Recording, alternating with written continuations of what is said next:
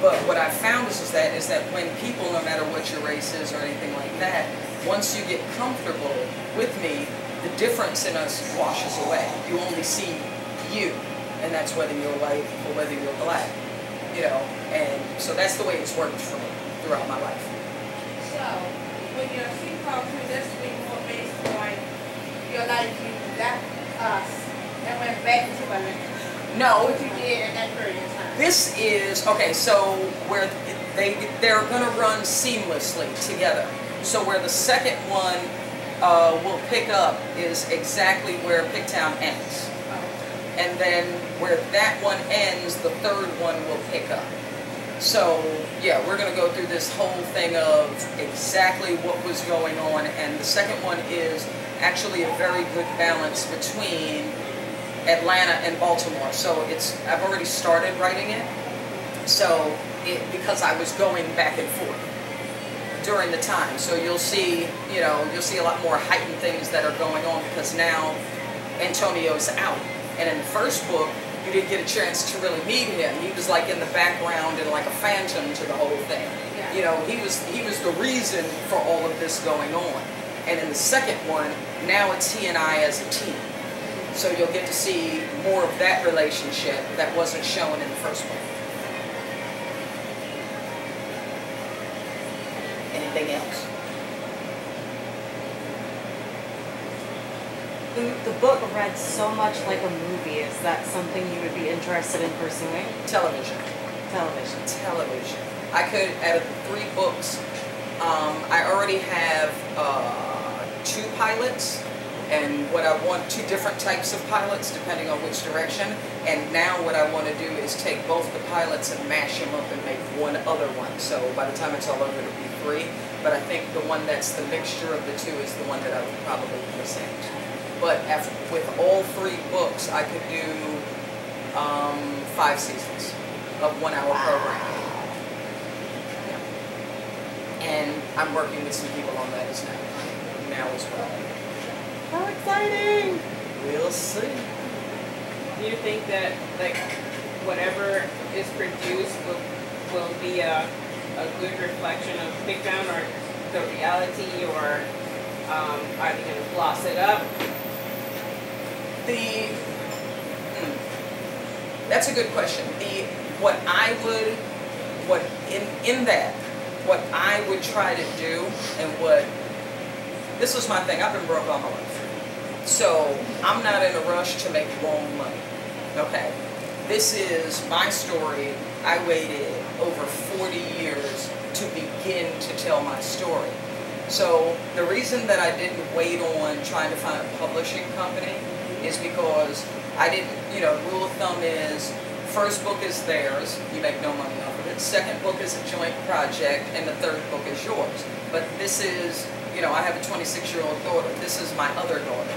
And then there's going to be more that come behind her. So my thing was is that if I only sold 2 books and made $20, I'd be happier than going with a publishing company and, you know, watching them get rich off of my story. I feel the same exact way about this, about anything that has to do with this book. Yeah. If it's not my voice, the reason it took me so long to edit it is because I needed people that I could trust that would not try to change the voice, you know.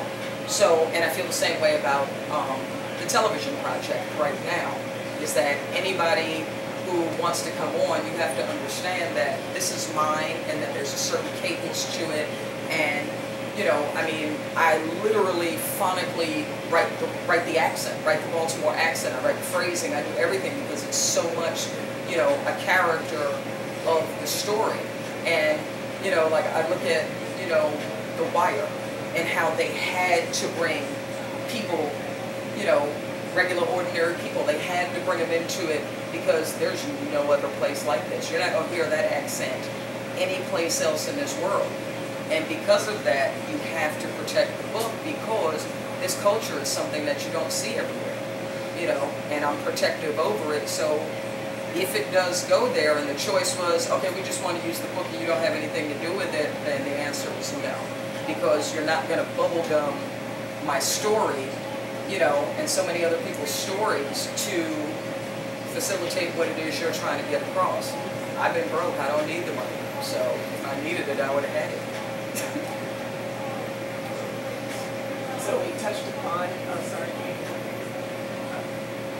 you briefly mentioned gentrification, I guess, that you see happening in Pigtown. It's happening in Atlanta too. Everywhere, every big city. Yeah. But what do you think the city as a whole, Baltimore, or more namely in Pigtown, can do to quote unquote improve without pushing everyone out? Education.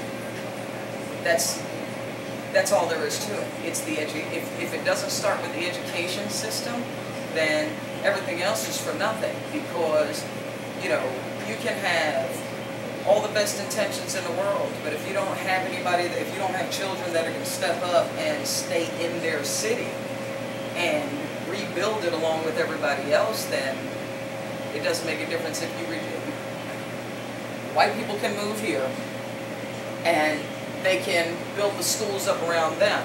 But what are they going to do where they put the people that were here before? So, and what do their schools look like? So just shifting everybody around is not going to make a difference.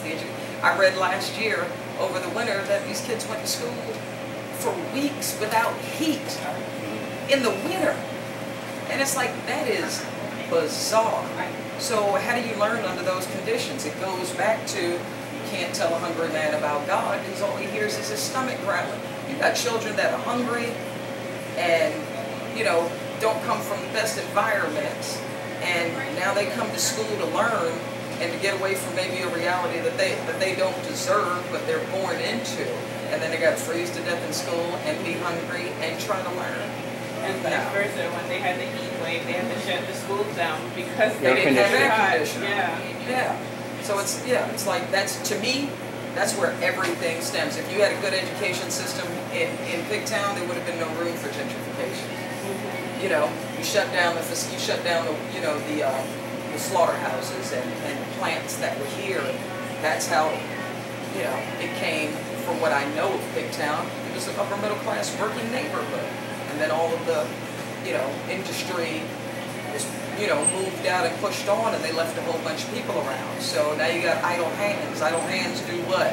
Wind up getting into trouble. And then the neighborhood changes, because it's still the same people and still the same families, and they were still hard working, and now there's nothing to work. You know, there's no place to work, so it's... Yeah, and people, you know, I don't say I know everything, but I know that drugs were moved into some neighborhoods to destroy the neighborhood and the culture, like upwardly mobile families. When you have the drugs pumped into your neighborhood, and it's bigger than you as a little dealer, then that's going to start to erode at the family level. This is a sad part that I realized in Baltimore. You can get heroin and crack and can't find vegetables. You can't, I mean, my favorite line was, do y'all serve fucking salads? Does anybody have salads? Plenty of French fries. You get French fries with gravy. You get French fries with cheese. You can get any kind of carbohydrate. Can't find a vegetable. What kind of salad do you like? Oh, I like mixed field greens. You like spinach? No, I hate spinach. Spinach is just It's her fault. But that's, you know, but that's what I said. And then a friend of mine from Atlanta came up here, and she knew that I used to stay here, and she calls me up and she's like, "Hey, can I ask you a question?" And I said, "What?" She said, "Do they serve vegetables here?" And I started laughing because I used to say the same. It's like, you can't find vegetables. And then if you do find a salad, it's iceberg lettuce, which has no nutritional value. Sorry, I'm a restaurant person, so I know that, you know. But yeah, it has no nutritional value in it, so really what do you want it for? So it's like, you know, like those are the things that I would notice. So you mentioned a couple times that the children used to be out in the street, and you say that positively. Playing. Yeah. Right. So like in Atlanta, okay, so in Atlanta, kids get shipped everywhere. So your parents get in a car and then they take you to a destination. There is no neighborhood community of kids. You know what I mean? In that aspect. And when I was a little girl, that's what we used to do. I lived in this huge building where, you know, we had our own playground that was like 4 city blocks, big, you know, long and wide. So we had a place to, you know, commiserate. In Atlanta, it's a different thing. Here, you see, you know, in the summertime, it'd be 20 to 30 kids all on their bikes, riding through neighborhoods. And to me, I love that because that is community. All of those kids are going to grow up together. You know what I mean? And those are all positive things, no matter what their life, you know, throws at them.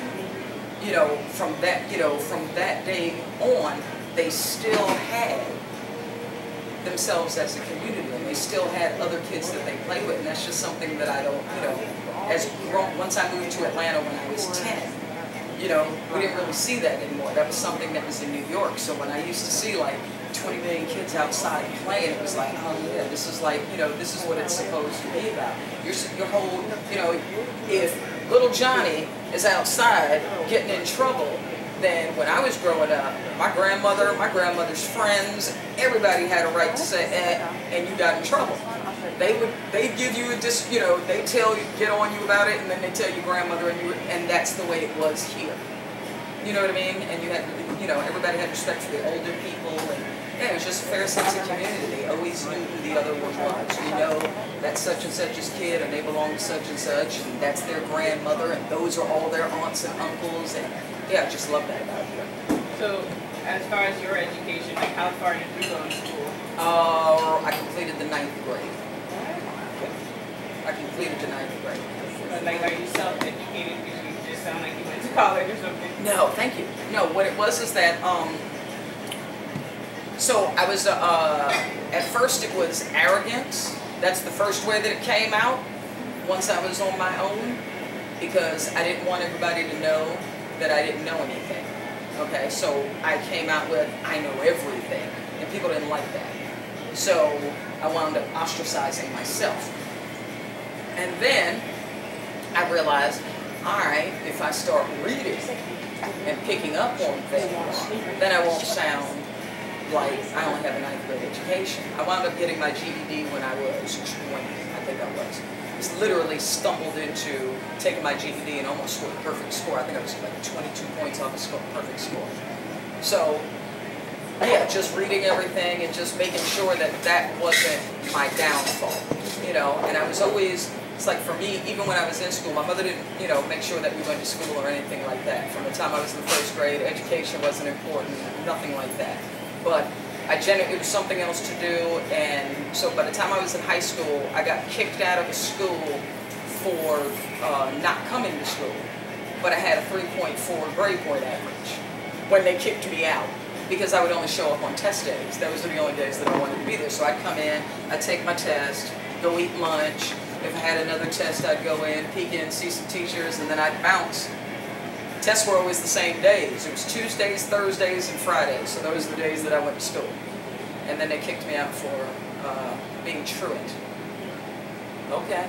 And it was funny because I remember when he was giving me, when the vice principal was giving me the speech, and he was here, and the window is here, and my house was not too far away, and I'm looking in the direction of my house, and I'm thinking to myself, I wonder if the police are going to kick in the door today.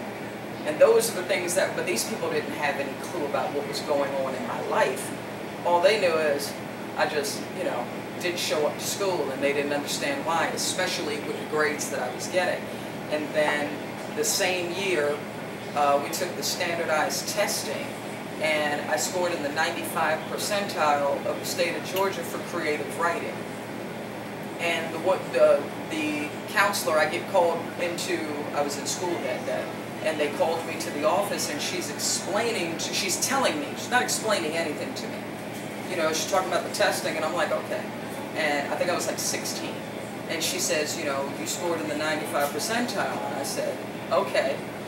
And she says, do you know what that means? And I said, you just told me it's the 95th percentile. She said, you're in the top 5% of people in the entire state. Okay. And I'm looking at her like, if she would have said to me, this can get you into college, it would have been a completely different conversation. But she's looking at me like I'm stupid. Like, how do you not understand this? But she doesn't realize that I have so many real world problems in my 16-year-old brain that what she's telling me doesn't compute to me. All I know is, if I go home today, police might be in the house. If I go to lay down tonight to go to sleep, there's a good likelihood that before I wake up, the police will kick in the door. That's how I'll wake up. And that's the way that I lived.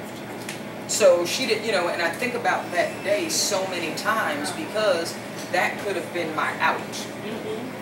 Had someone said, this writing thing you're doing, yeah, this can get you out. Because, like I said, when I was a kid, that is what I wanted to do. But that had been buried so deep down, by the time I was 10 years old, that was just gone. It was just gone. And I always had diaries and wrote short stories. One of the things I used to do when I was in high school, I was in the 8th grade, I used to write love notes from one janky teacher to the other. So it would be like a love note from like the disabled vice principal that was like really nerdy and, square, and the very masculine female gym teacher. And it would be a love note from him to her, and then I would fold it up and just throw it on the ground, throw it on the floor in the school, because if you see somebody's note, you're going to pick it up and scoop it, and then it would be a love note, and it was obvious that it wasn't really from them. But those are the things that I used to do, and I used to always write short stories and poetry. And my older brother, when he was in the military, he would call me up, and he would say things like, he'd give me an abstract sentence, right? And then when he'd give me an abstract sentence, then the challenge was for me to write a poem to it. And so those were like the little mind games, and little things. And I used to have like duffel bags of things that I wrote, and over the years I've just lost all of it.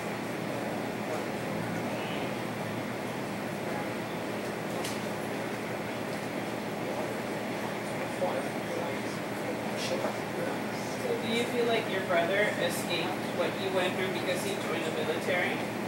My brother, okay, so my oldest brother, he thinks that because we had our first 3 years of life were so drastically different that that's where he and I separated. His relationship with our parents was a lot different than mine was, especially with our mother. My mother's whole thing is she got a boy, and he's her favorite, and it was always that way. And it was always her pitting him and me against each other. So it was a completely different dynamic. My brother asked me to go into the military with him, but I wouldn't do it because I didn't want to get up early in the morning. That's never, and that was my reason. And then years later, I was like, damn, I really messed up not doing that. I should have done it because it was a different avenue from where I went. He went into the military, and I went to live on a train in New York. I went to ride the trains and sleep on the trains in New York. So it was completely two different realities. And then I got so wild in New York that my family got me drunk on my 21st birthday, really drunk, and then put me on a train to South Carolina, where I passed out on the train and didn't wake up for 20 hours, and people thought I was dead. So that was their way of saying, all right, it's a little bit too dangerous for you here, and then they shipped me off to be with go help my brother with his babies and his wife, go help my family out with their kids. So, and yeah, it just calmed me down for about 30, 40 minutes, and that was it. I was just, because I didn't know, there's a difference between surviving and existing, and I was so, between living and existing, and I was so used to existing that it wasn't until I was in my 40s that it was, okay, now it's time to live. And a lot of therapy. I can't say that enough. A lot of therapy. You got a question?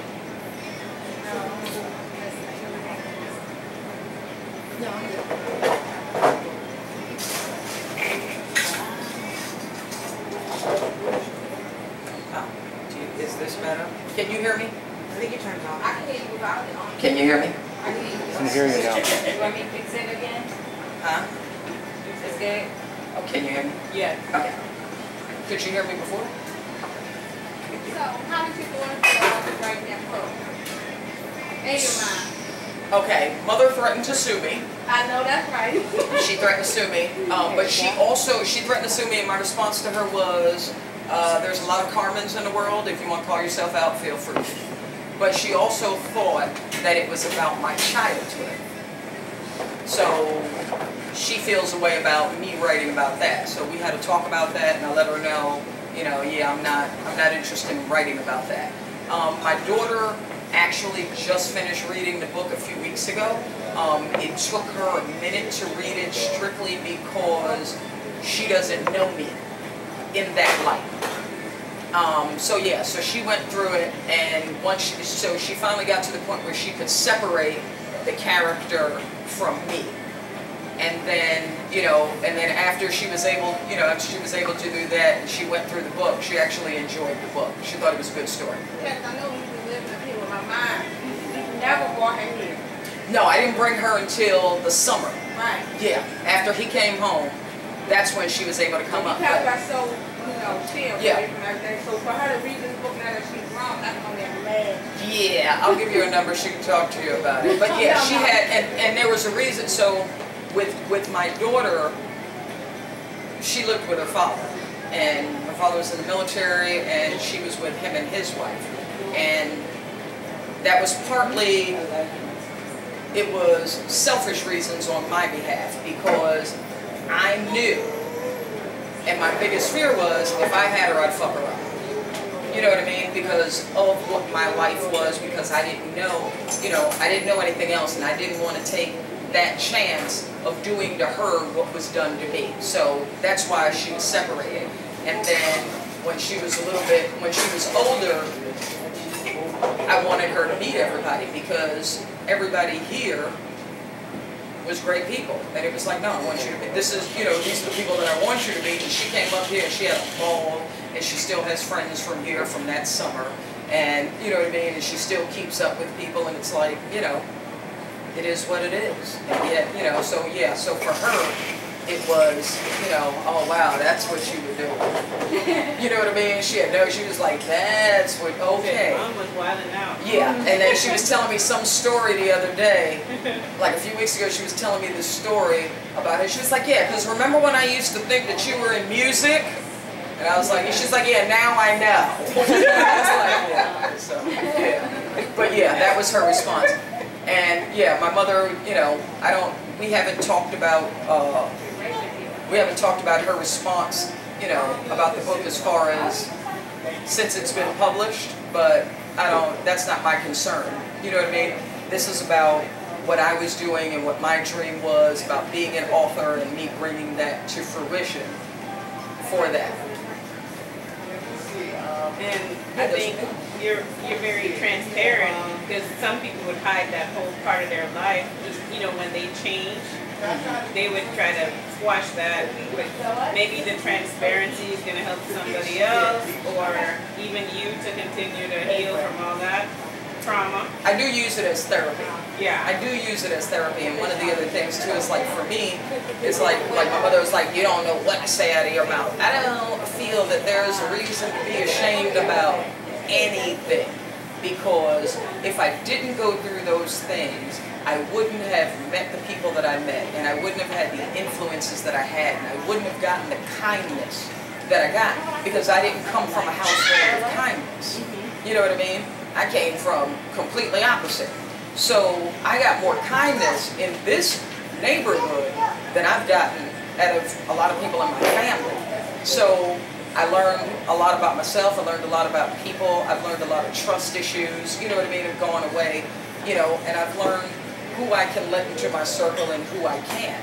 So we all have issues, we all have baggage, and so long as you're still running from it, and so long as you're looking at it like it's something to be ashamed of, then that means you haven't grown past it, you know, because everybody has issues, and, you know, it doesn't matter the degree of it, wrong is wrong, you know what I mean? So, yeah, I could have been doing a lot worse, but I could have also been doing a lot better.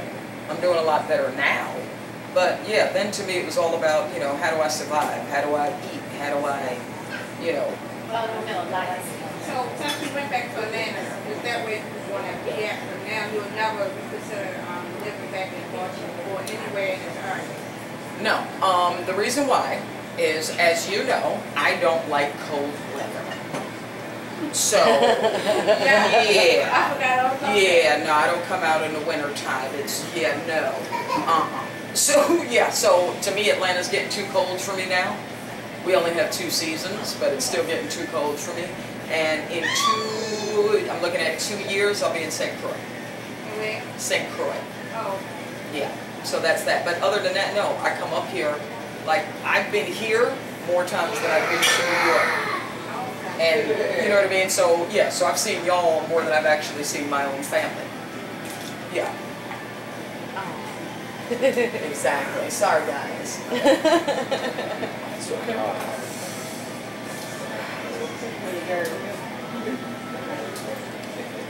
Anything else? So, yes, are you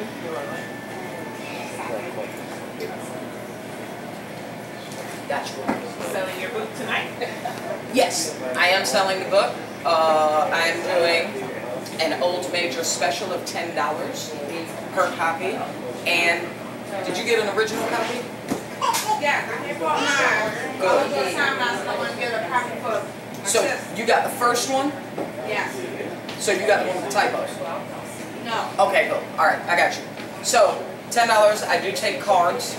So if you don't have cash, that's not a problem. If there is one other thing that I could read, I would really like to read it if y'all don't mind. Yeah. Is that cool? Yeah. So this is the dedication. Because I think the dedication answers a lot of the questions that we were just, a lot of things that we were talking about. Hold the microphone up a little bit more. Microphone, yeah.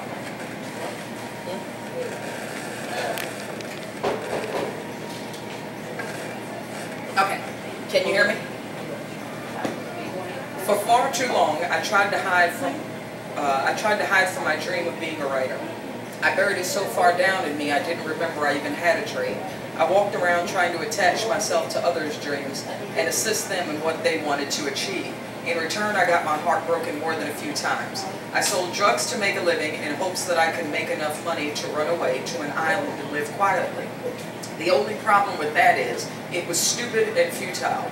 There is no retirement plan in drug dealing, not one that doesn't include a penitentiary. My friends have always told me I should write a book about my life. I tried writing that book a few times, always quickly losing interest. The life they were talking about was my life as a child and what I had endured during those years.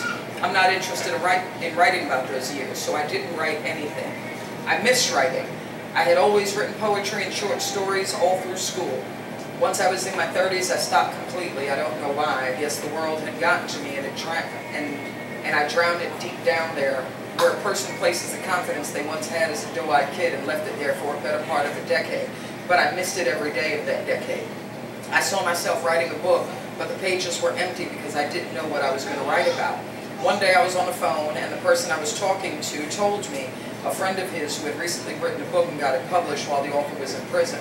He told me I should write a book of my own. At first I had a slick comment, but then the story I wanted to tell literally just popped into my head. That night I started writing Baltimore Chronicles, and 15 weeks later, in 15 weeks I had written my first book. I was a new person. I had completed the first part of my lifelong dream. The second part of that dream is to share it with you. I want to dedicate this book first and foremost to my grandmother Elaine and my daughter Jasmine, the alpha and omega of my very existence, the two most important people in my life.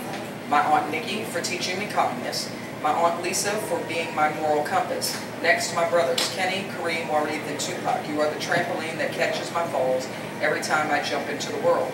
Finally, I want to dedicate this book to everyone who has had their dream buried deep within them, for whatever reason it has been. This book is tangible proof that you can live your dream. This book is my dream, and after all that life has thrown at me, I still wrote it. Not for anyone other than me. Not for any other reason, but this is my dream. If I am the only person to ever read this book, I will pass through this life with a smile on my face simply because I wrote my